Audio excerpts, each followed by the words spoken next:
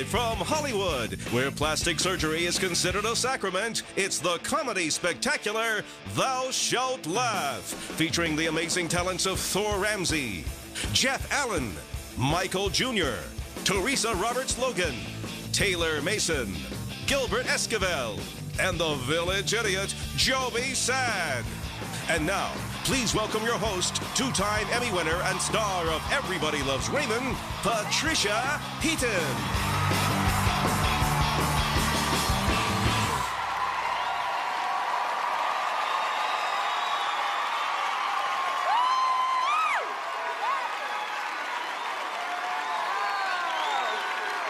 Oh, thank you so much.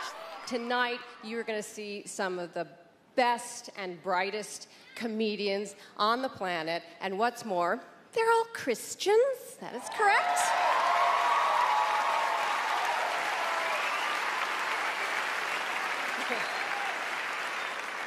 All Christians, all been baptized. They have all their shots. And, you know, what's interesting is a lot of people think that the words Christian and comedian couldn't possibly be in the same sentence. And if you are one of those people, I think you're going to be in for a big surprise, because if you can get through this concert and you're not laughing your head off, clearly you're going to hell.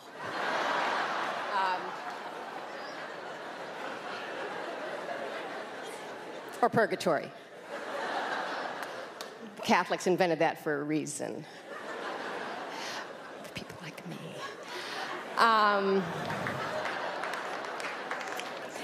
So anyway, let's get started.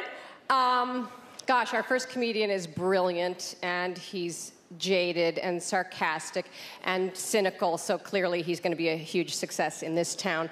Please welcome Thor Ramsey.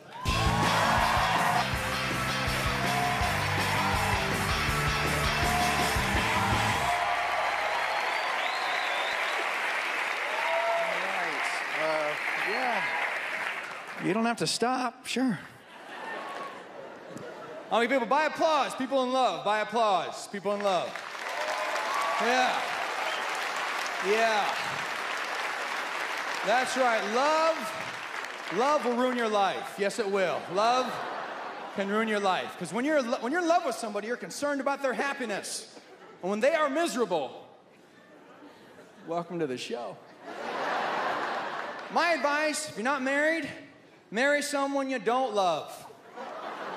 Yeah, and when they get upset, it's not that big a deal. Just be practical. I have a 5-year-old daughter. My wife and I have a 5-year-old daughter, and nothing negative to say about being a parent, man. There's like an invisible cord running from my daughter to me. It's just like a constant supply of joy. It's like I love my daughter Eden so very much. And thank you. My complaint is with the toy manufacturers.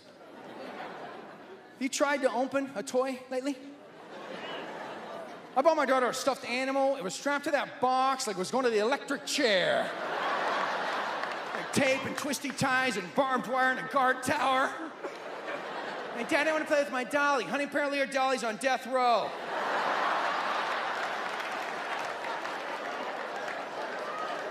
They put some nice clear plastic on the front. You can visit your doll anytime you like. Hi, Dolly. Can't wait till you get out. I said I can't wait till you get out. What cracks me up is that strapping up these toys, twisting, tying, strapping these toys in, this is someone's job. Like, who does this? Where is this done? Don't ever tell me elves are happy. I can only imagine this being done by someone at a state correctional facility somewhere. If I'm not going anywhere, you're not going anywhere. Well, evaluate this with me, if you will. I'm in a Christian bookstore the other day, and I'm not making this up. They're selling Christian breath mints. Have you seen these? They're called Testaments. I tried some. I took them back. I'm like, these aren't working. I'm still cussing. Not sure when a breath mint becomes Christian, but these were falsely converted, okay? That breath is evil, okay? Of course, I think the most effective tool for marketing Jesus has been the fish symbol that we put on the back of our cars, the fish symbol. And you may have seen a reaction to this. Darwin has put feet on the fish symbol, wrote Darwin on the inside. In reaction to this, we made a fish symbol eating their fish symbol. Which I think is the Christian thing to do.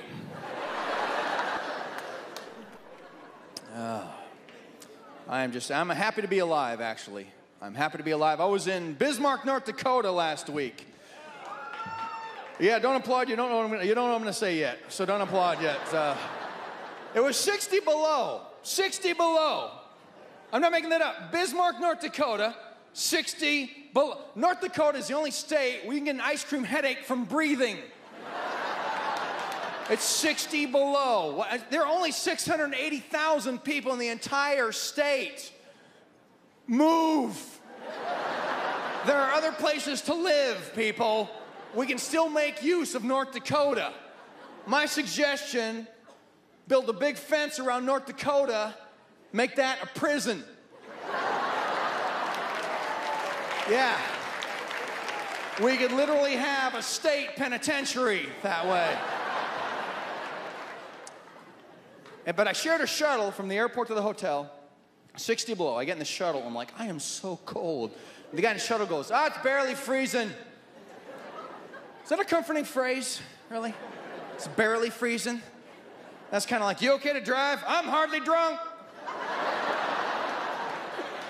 How are things at home? I seldom have stitches. You see, hardly, barely, seldom, they all mean the thing is still happening. You're somewhat stupid.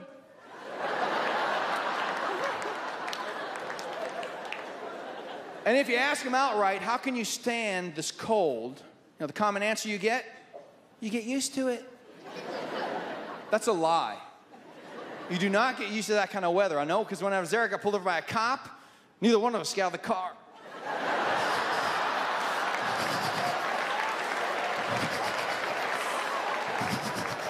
Step out of the car, please. You step out of the car!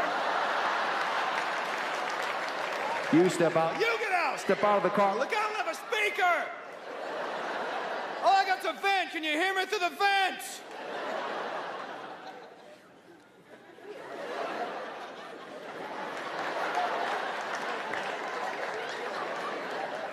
Just slow down.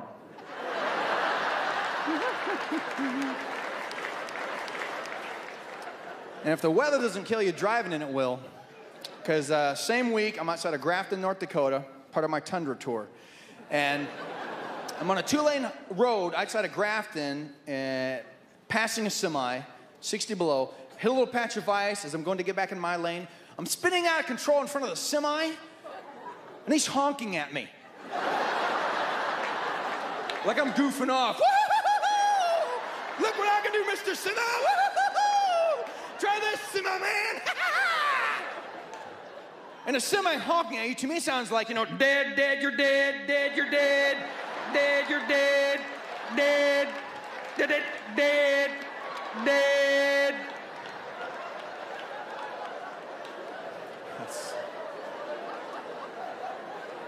That's stupid. They don't honk like that. They do that thing, don't they? Yeah,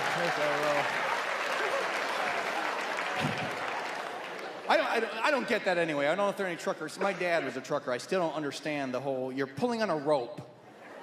We have horns now, okay? What kind of ancient cowboy technology is this? Where you got like a rope tied to a duck's leg and buy a horn, man. That didn't really sound like a duck either, did it? Oh, no. There you go. So, had to get a new driver's license, too. Man, I don't know the last time you've done that. Got a new driver's license. I'm at the DMV, and I don't know the last time you've gone, but they have lines. And I'm in line,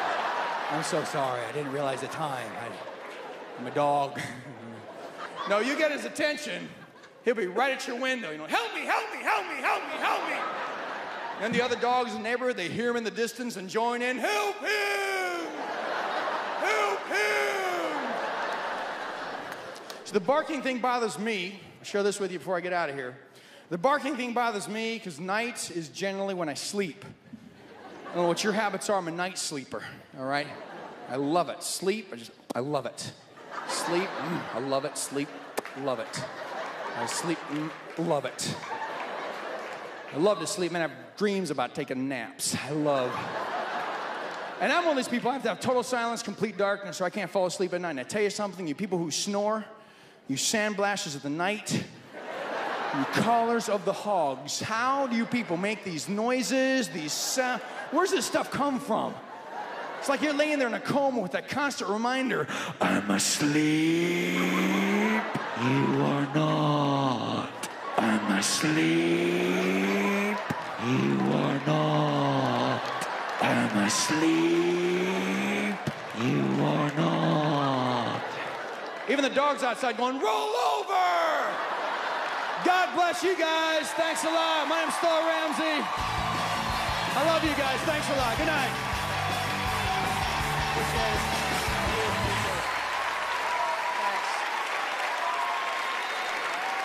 How about that, Thor Ramsey? That's fabulous.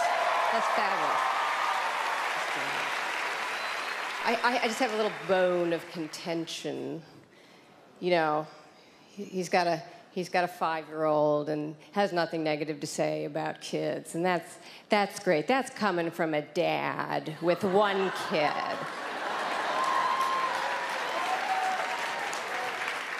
Let's hear from the ladies who've had 4 C-sections. When I was backstage, I realized that our next entertainer and I have a lot in common. We're both from the Midwest. We both came out to Hollywood to pursue our dreams of being in the entertainment industry, both on major hit sitcoms, have multiple Emmys, are adored worldwide. Oh, wait, that's me. That's me.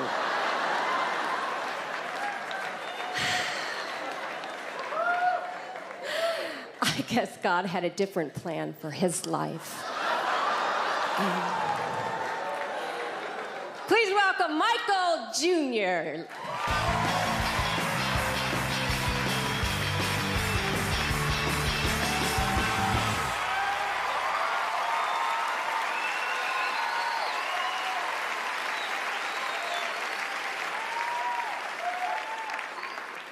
All right, man, we're gonna have some fun.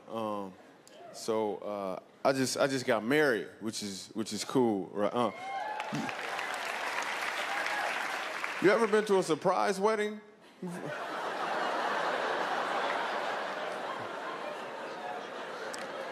No, I'm real glad that I got married, because now you don't got to date no more. Well, you're not supposed to, you know that, right? You're not. But now not having a date is really, really cool, right? Because some of the women were materialistic, right? I just asked this lady if she wanted to go out, and she tried to subliminally use words to figure out what type of vehicle I could afford. I was like, so you want to go out? She said, well, maybe we can go on some sort of expedition. I mean, if you can navigate your way to pick me up. I wasn't spending no money on her, so I was like, oh, that's cool, because if you go with me to the fiesta, I'll be more than happy to be your escort.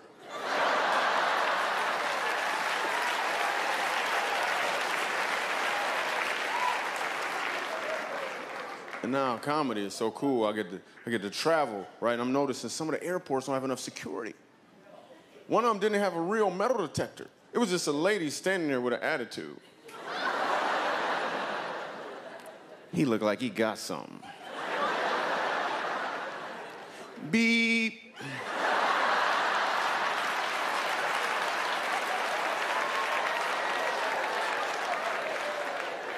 Then they're gonna stop me. Excuse me, Michael Jr., we're gonna have to use a wand on you. I was like, all right, that's cool. I'll spread my arms out. This little dude named Juan came over and started frisking me.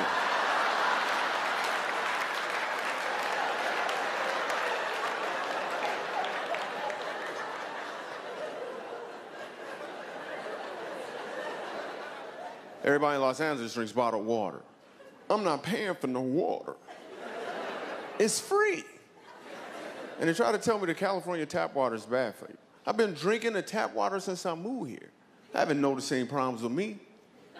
Not to mention, I've been drinking the tap water since I moved here. I haven't noticed any problems with me.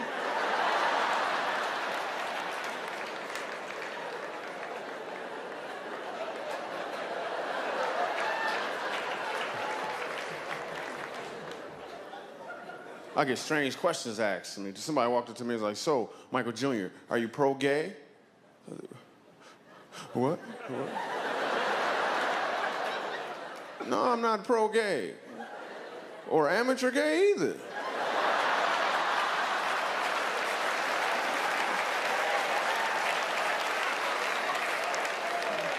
I didn't even know they had a league.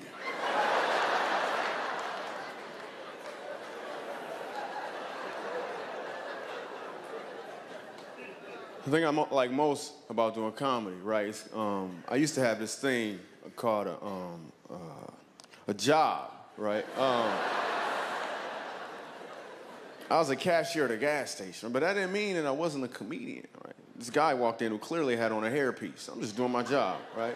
It's like, okay, sir, you got a soda pop? Gasoline. $59.77. And how are you going to pay?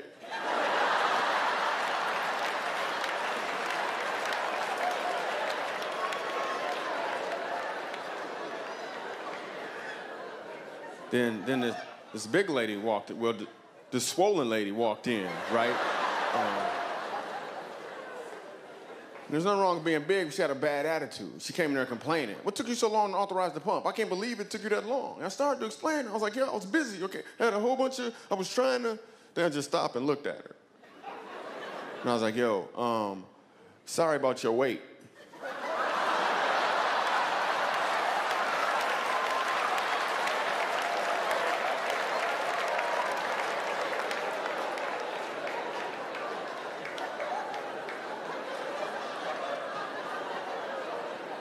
So I quit that job. They wanted me to get them a 2 weeks notice. I was like, yo, boss, 2 weeks from now, you're gonna notice I ain't been here in 2 weeks.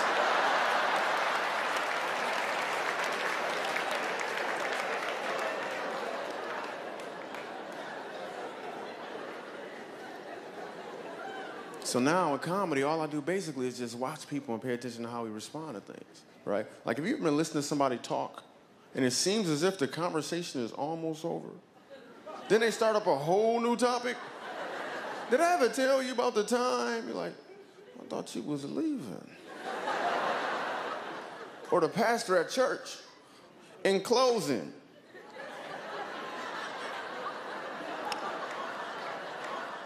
Did I ever tell you about the time? Did I tell you what time the game come on, pastor?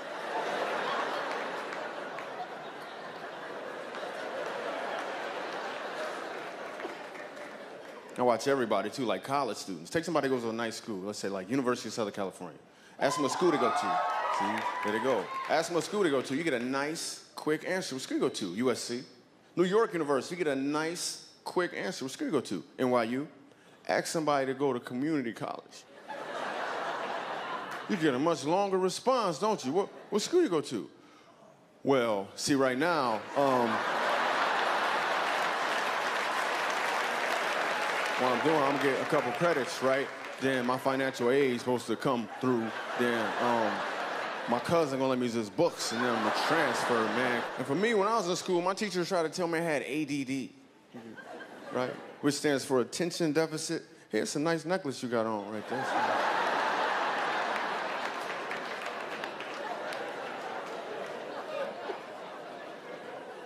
Sometimes I would read a book, right? I'll open it up and I would look at the words, and the letters would get like mixed. They would get like scrambled. They tried to tell me I was less dystic.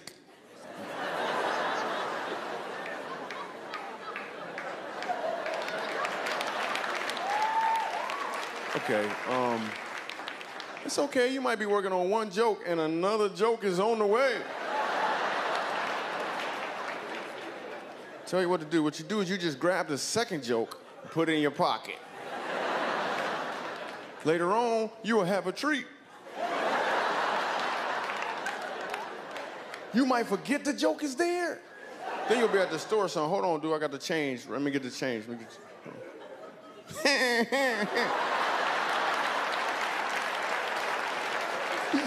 One.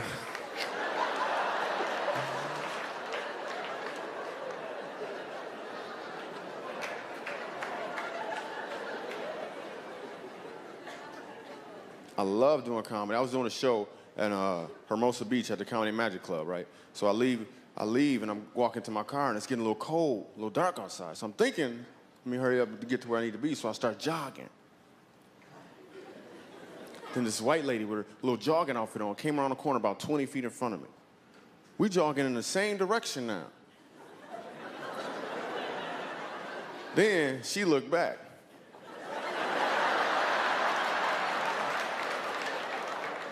She started jogging faster. So I looked back too.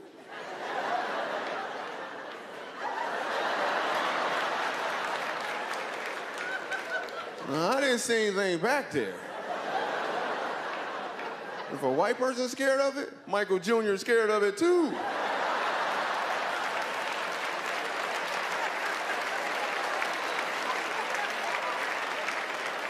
So I started jogging faster. After she looked back again, she took off in full stride. This time I didn't even look back. I also kicked in the gears. I could have easily passed her up, but I'm thinking, no, I can't just lead this defenseless lady out here by herself. Whoever back there gonna get her. So I yelled up to her, "Is that as fast as you can run?" I gotta run too, I'm Michael Jr.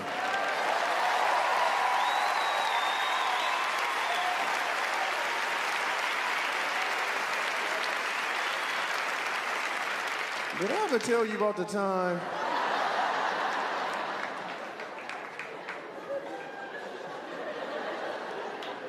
Before I got married to my beautiful wife, and I was a single dad of 3. Right now I got 4 kids. It's really, really a blessing. But I was a single dad of 3, right? And it was a lot of work.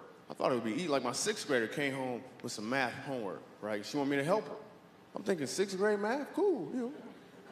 How hard could that be? How many apples could Sally possibly have?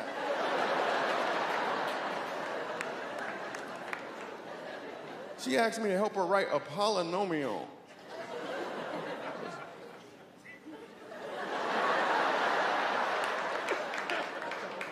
Sally had a pile of Oreos? What'd you...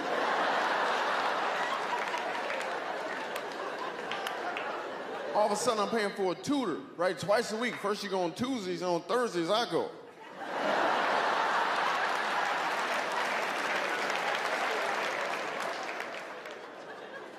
And my 1st grader comes home, right? It's picture day, and the pictures are expensive, right? But she had a note that says she can bring an item from home, like a teddy bear or a rose, to make the picture more personable, right? For that much money, I sent her to class with her brother and sister. I said, here you go.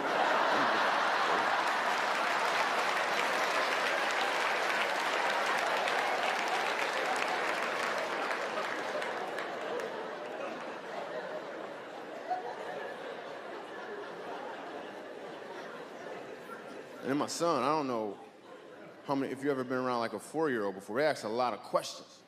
Question after question after, man, y'all know nothing? You've been here for 4 years.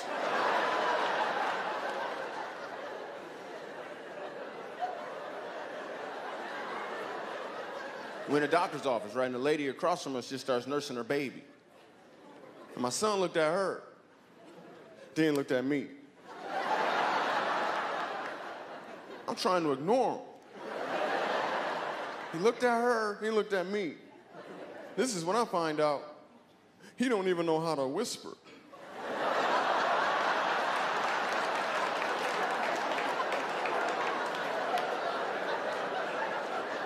What is the baby doing to the lady, Daddy?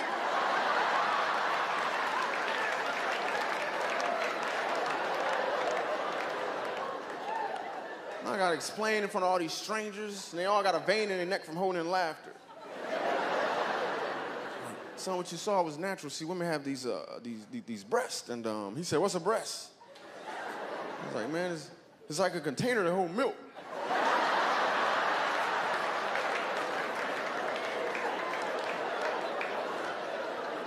He said, "What's a container?" I was like, "Man, I don't know nothing."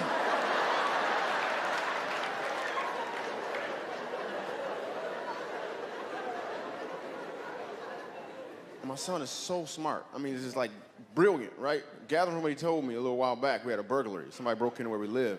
They didn't steal anything. Nobody got hurt, but gathering from what he said, apparently they broke in. And They peed in his bed.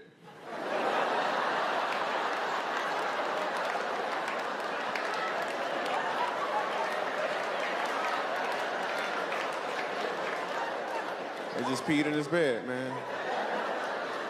And upon further investigation, I found out they also peed in a pile of Spider-Man pajamas on the side of the refrigerator.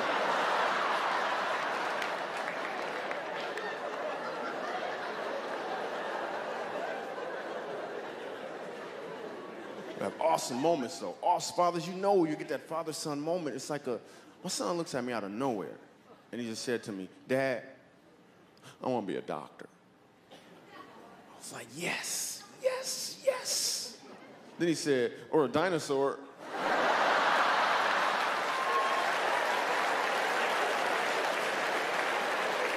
Michael Jr., I love you.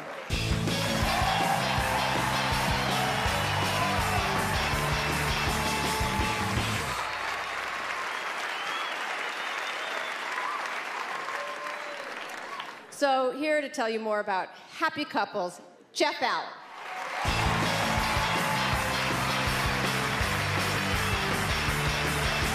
Thank you. God.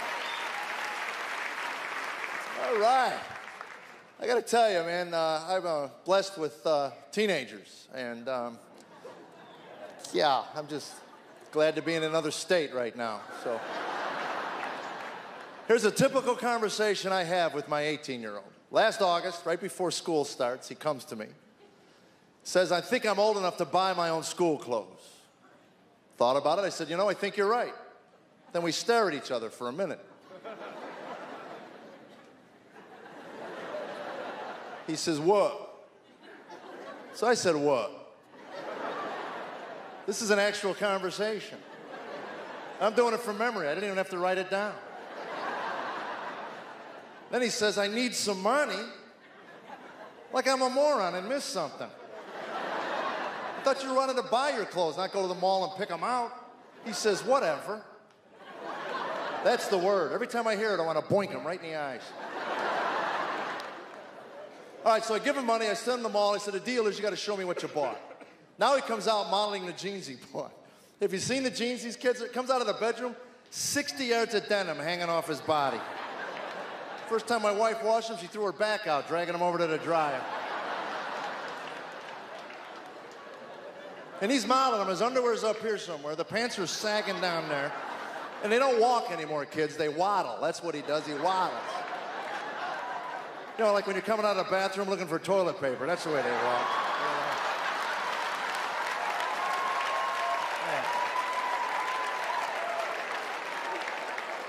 So he comes, he goes, yo, yo, yo, Pops. And he says, what do you think? I said, oh, man, I'm glad you asked. I think we're going back to the mall, Snoop Droopy George. That's what I think. Trust me, I believe teenagers are God's revenge on mankind. It's if God himself looked down and said, hey, let's see how they like it to create someone of their own image who denies their existence.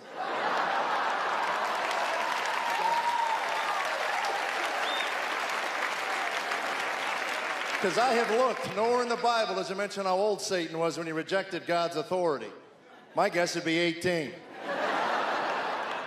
I'm telling you. He caught me in the hallway about a month ago. This is what he says to me. Hey, I need your opinion on something.